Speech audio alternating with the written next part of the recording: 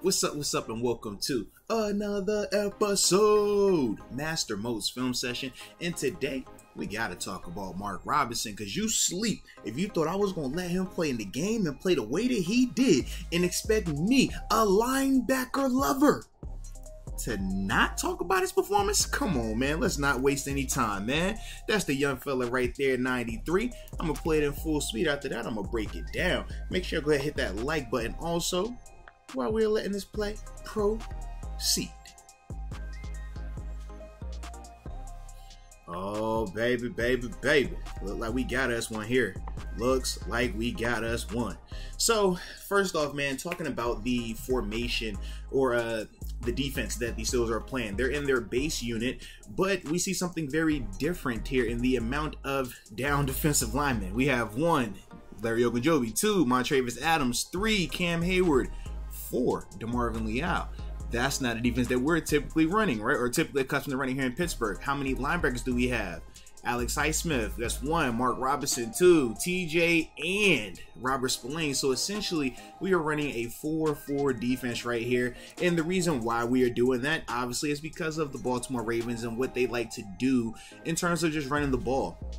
But the thing that I like is this, man. With this particular formation, it has Spillane out the box because there are 2 receivers on the outside. So think of it 2 by 2 in the sense of 1, 2 receivers on that side, or eligible receivers, and then it's going to be 2 eligible receivers outside the screen right here, which you can see from more of the sideline copy. So with that, Mark understands initially he's balanced up. But because of this motion right here, you're getting Mark doing what? Correcting his alignment, because now we're looking at potential 3 by 1. And wherever you're getting 3 by 1 in the sense of 3 eligible receivers on this side, we said 1 and the 2 guys that were already out here, and it's just 1 guy on the backside. So numbers wise, you don't have to worry about a lot of stuff coming over this way based on how the formation is right now. Not saying that they can't grow to that, but right here is letting you know that, hey man, there's not a lot that can go over there outside of what? Cool. And on this particular play, they're trying to influence Mark to go to his left, this side, and that's why you get the motion man, the fast motion, along with what? You got 3 bodies here, 1, 2, 3, in terms of these interior offensive linemen, also giving the illusion that this play is going to be going to Mark's left. But the telltale sign is this.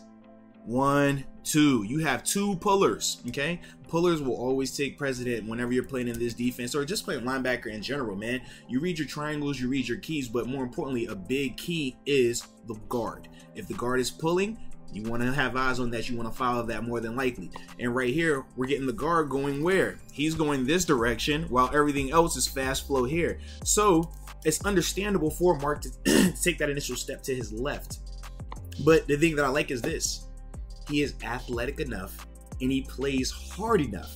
He's athletic enough and he plays hard enough that with this play, even though technically right now he's on, a little bit too far outside of where the ball is, he is athletic enough and plays hard enough that he's going to get back in on this thing all the way to the front side, where the play is actually designed to go to meet this guy one-on-one in the hole and ultimately make a big-time tackle, where clearly you saw, man, it wasn't a lot of other people over there. So if he misses that or doesn't react back fast enough, that ball is going to be up on Minkah Fitzpatrick, the safety, in no time.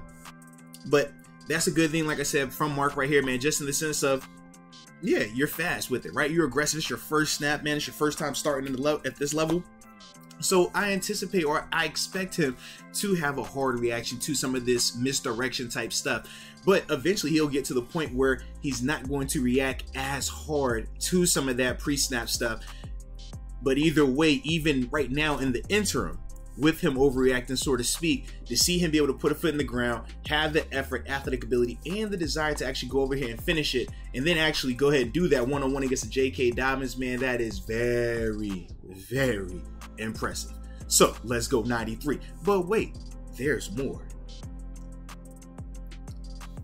Now in this particular play, we're going to get a chance to see Mark with some of his coverage responsibilities. So right here, that's the young fella Mark Robinson. I played at full speed, and after that I will break it down. But man, very impressed with what I saw from him, man. As he continues to get his role expanded, continues to play more and more snaps, man, he just continues to flash, man, and continues to be productive, and that's what you want at this level. So let's talk about it. Once again, you're getting that big body personnel grouping by the Steelers on defense, right? Let's count the guys up. We got DeMarvin Leal, we got Larry Ogunjobi, we got Montravis, we got Killer Cam. That is 4 down D linemen. We got TJ Watt circled up with the hand down, 90, or excuse me, over here on the opposite side, Alex Highsmith. There you go, Mark Robinson. And then you have Robert Spillane out there isolated playing that man-to-man corner. Don't you love that? But that is a part of just the defense. You know, some of the things that you have to like and not like about this thing. But all they're playing is man-to-man coverage right here. And with this, Mark is on the off-ball tight end. You have Edmonds, who is going to be on the point man on the tight end, all right? And they communicated that pre-snap. I think you can see a little bit of it on the camera, but they talk about it pre-snap. So the thing I like initially is this, man. He knows it's empty, so you don't have really a real true run threat outside of the QB draw, but with the QB draw, you're anticipating your D lineman taking care of that. So for Mark, he just has to have his eyes on his work right there, that tight end, because at the interior part, you got Evans, and that's the guy that he's going to be worried about, all right? I believe that's Mark Andrews right there. So with Mark Robinson, he understands his job in terms of carrying out the assignment. Did he check that box off? Yes. Like that a lot. The other thing I like is this. Okay, ball thrown. Don't just stand there and watch it. Go be a playmaker. Go get involved with this thing. I like that element as well in terms of making the tackle here. So when we talk about the positive on this particular play, I like it a lot in the sense of, number one, he knew what he was supposed to do.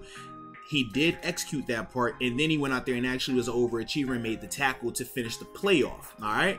Now, when we're talking about coaching points here, how would I critique it? Obviously, I get a chance to see this. Edmonds kind of communicating with Mark, just letting him know how he wants to align on it, how he wants to play on that, and that's fine. I don't look at that as a negative per se. Just look at that as a younger guy taking the advice from the old guy, and that's what you're supposed to do. You don't want to fuss and fight about who's the matchup and things like that, so good there. His first step, I think, is fine. This is the only thing that I would say in terms of critiquing it. Just make sure, because right now his eyes are on the quarterback, but this is man-to-man coverage. So in man-to-man, unless you can touch that receiver, you don't want to have your eyes off of that receiver, just because in the sense that, man, this is a lot of space right here. All right. You throw that ball out there, you're just making it a little bit more difficult than it would need to be. But in this particular case, it didn't hurt him. It didn't necessarily kill him because of, number one, the throw, in terms of being Tyler Huntley, and in terms of the threat of that receiver trying to outrun him. I don't think that at this part of the game, he really felt that that was going to be an issue. So with that being the case and the speed of it, that's fine. But if this play were to continue and he does not go to Mark, the further this guy keeps drifting away because his eyes are in the backfield, that could become an issue just in terms of some of the little details of your job of being in coverage and stuff like that. But outside of that, man, I definitely love what I saw here in terms of him getting back in on this thing to finish it off, and ultimately, man, just trying to make a play right here on the ball, or excuse me, make a play early in this game. But love this dude's effort, love this dude's energy, man. He plays with his hair on fire the whole time. You see him on the field, he's trying to make a play, man. And that's definitely what I love about this young guy right here. But I got one more play I want y'all to see. Just stick with me. One more play. All right, now we're down to this last play. And like I said, man, I really like this just because you can see him just putting together everything that makes Mark unique in the sense of his speed, his toughness, his smarts as well, though, and just overall physicality. So let's play this play right now, full speed, and after that, we'll talk about it. Alrighty, so defensively, once again, they're in their exact same formation. You got 93 middle of the field. I don't know if I circled him the first time or not, but make sure I do it again just to keep it consistent because I'm big on consistency. Y'all know that, all right? So with that, though, like we talked about, the 4 down D linemen along with the 4 linebackers right here. Now, I'm not sure exactly the rules of how they're playing this, but I wasn't sure in the sense of like 98 where he was going, if he's supposed to stay over here or if he's traveling with him. When I was playing in this defense, we didn't do a lot of this 4-4 look. Yeah, and traditionally in the 4-4s that I played in or that we've used at times with other places, didn't have a lot of guys like traveling to go over there, but that could be matchup related because this is an extra offensive alignment. So that could be the biggest reason why 98 is doing what 98 is doing right now in the sense of going with this guy. But either way, for Mark, he's treating this as one-on-one, because ultimately one back, one gap, and for coverage purposes, that's going to be his man right now, just based on him being in the dot alignment, okay? But the thing that I like is this, man. So once again, what do we see the first play? First play, he had misdirection, right? Fast flow in terms of the motion, and he overreacted crazily, but then he was able to get back once he saw the pullers and make that play. This time, they're running a very similar concept, but what? He's not overreacting to it now, because he's played a couple snaps in this thing. Now, instead of him being over here in this front side B gap and having to rock back to this backside B, now he's just sitting right here where he needed to be the first time. Patience, don't overrun it.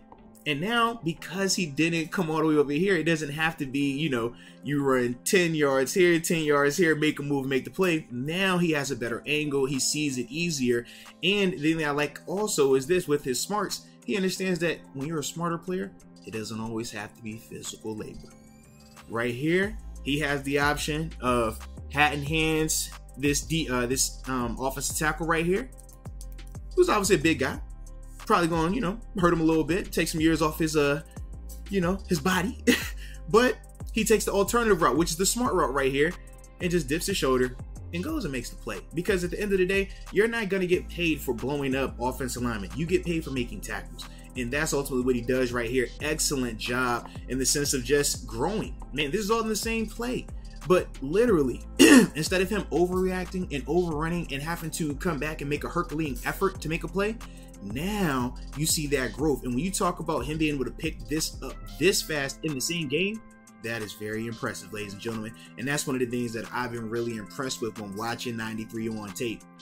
He doesn't make a ton of the same mistakes twice. You know, like we just talked about. You see him overrun something slightly, he picked it up the second time around. I think he takes coaching really well. I love his effort in terms of how hard he plays, and he's just a productive player.